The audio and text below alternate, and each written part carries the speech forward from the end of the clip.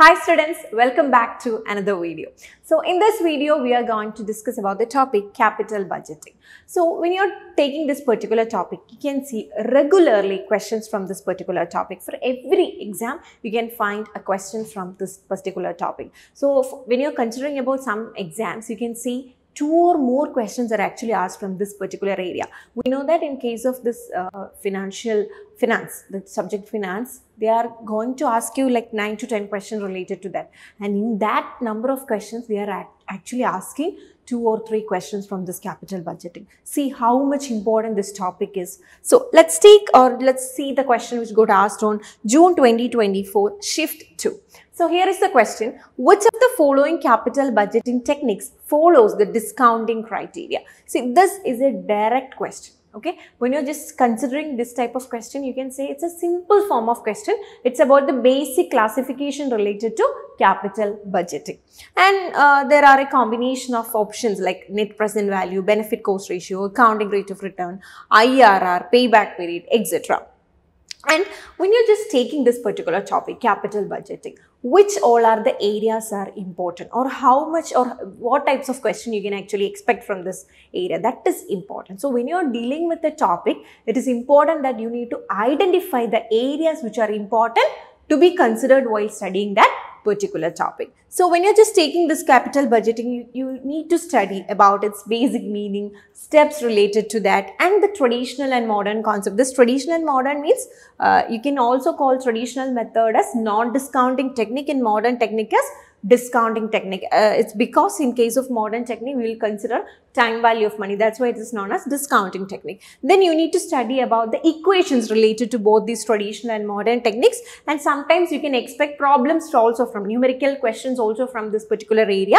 And when you're just considering about this modern technique, the relationship between NPV and IRR is also important. So when you're just taking this particular topic, these all areas must be covered. Okay, so you can actually expect questions from these all areas. So it's very, very important to deal with all these areas. So it is very difficult to explain each and every point which I just got displayed you here. So we will discuss about the basic thing related to traditional and modern techniques, and based on that we can solve the questions which first we saw.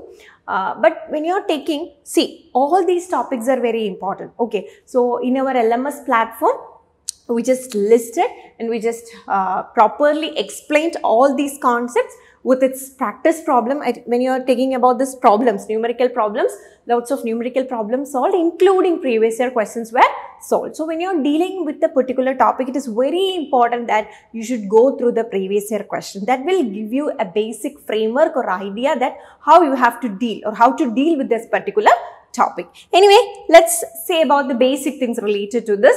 That is capital budgeting. See, capital budgeting means it's like a combination of 2 words, capital and budgeting. So we are actually estimating about the future requirement, like it's something related to capital expenditure.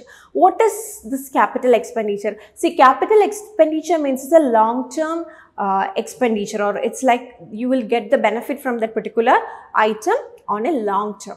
Okay, you're not going to get the complete benefit within a year. It will take time. Okay, that will last for future periods. So spending funds for large expenditures like purchasing of fixed assets and equipment, replacement to fixed asset or equipment, research and development expansion, all these can be considered as a situation of capital budgeting. And what is this capital budgeting decision? See, we are actually using these techniques in order to find a decision. Like you will have a number of options, like alternatives will be there. Either you can choose project A, project B. Here you need to identify which project is favorable for you or which project will give you more benefit. Okay, so in order to identify or in order to select the best one, you need to go through the capital budgeting technique. Okay.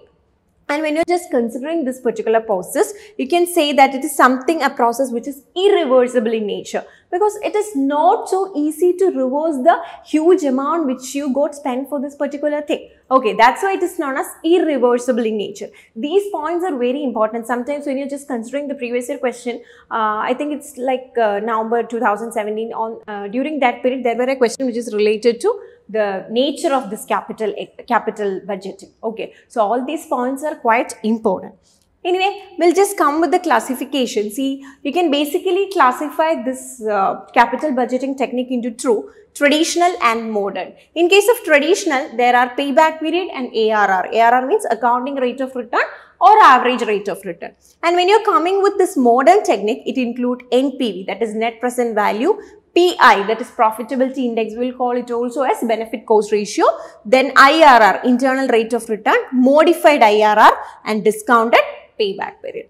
All these are coming under the head of modern technique. And what is this traditional and modern technique? See, traditional technique means it's a conventional form. That means you are using it for many years and you're just going through the same pattern. That's also is a non-discounting technique. Why it's a non-discounting technique? Because here we are not at all considering about the time value of money.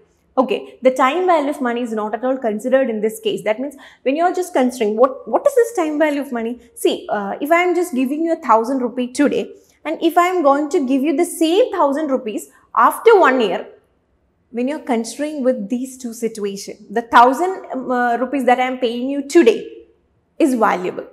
But the same amount after 1 year means the purchasing power, all these will be reduced when you're just considering about the same thing. See, earlier if I just give you 100 rupees, maybe you will be able to buy a packet full of vegetables. But now if I am giving you, you will be able to fill only half of that portion. This is because the purchasing power got decreased or the price for products got increased. So that difference should be considered. That means 1,000 rupees, the value of 1,000 rupees today and after 1 year is there is a huge difference. Okay, so such a difference is considered through the term of time value of money, but which is not considered in case of this traditional technique. But when you're taking this modern concept or modern technique, which is also known as discounted technique, this is because which considers time value of money and which is considered more scientific method or time adjusted method. Here we are considering all the benefits and all expenses related to a particular project. So this is considered to be much more better method. Okay. And when you're just coming through the classification, as I already mentioned, these are the traditional methods and these are the modern methods. Okay, anyway, let's come back to this question. Which of the following capital budgeting techniques follows the discounting criteria? So, we just mentioned about the types, basic types, that is discounted methods and non-discounted methods, but we didn't go through much about each of this concept. So, if you want to know more about this concept, it is better to follow our channel. You can do subscribe our channel to get more ideas related to all this concept which is related to commerce. Okay. So, when you're coming with the first one, net present value, see from this topic, net present value, you can expect theory question and also problem questions. Okay, numerical question, you can expect numerical question from this particular area. And what is this benefit cost ratio? Benefit cost ratio is another name for profitability index, as I already mentioned. ARR is accounting rate of return, IRR is internal rate of return, and finally payback period. So now you need to identify the discounted techniques, that means modern techniques. A, net present value will be there. B, benefit cost ratio will be there. Is there C? No, which is traditional concept. And D will be there. And E, no. So A, B, D. Okay. So actually, if you are not able to identify each and everything in situation of a combination type question, what you can do is you can identify the one with the options. Like here you know that net present value will be there. So you can just go through the options and here you need to identify the options which include A and you can eliminate those options which is excluding A. Okay. So here you can see you can eliminate option B because A is not there. Okay. So that's the first step you can do. And again, you can coming back to this question. We know that B is actually included. That means you have to choose an option with both A and B. So here in this situation, you can eliminate option D because here B is not there. Now there are two options A, B, C, D and A, B, D. So what you have to identify is that whether C is there or not. If C is there, you can go for option A, and if C is not correct, you can go for option C. What about C? Accounting rate of return, which is not a part. So you can go for option C, that is A, B, D only. So correct answer for this question is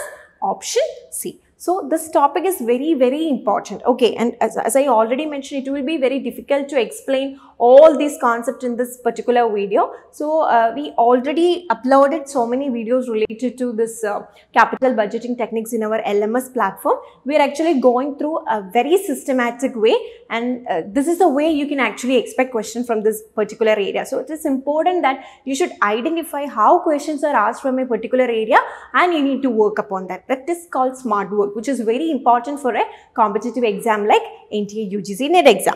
Anyway, there were another question on the same shift which is also related to capital budgeting, and it is about arranging the steps related to capital budgeting process.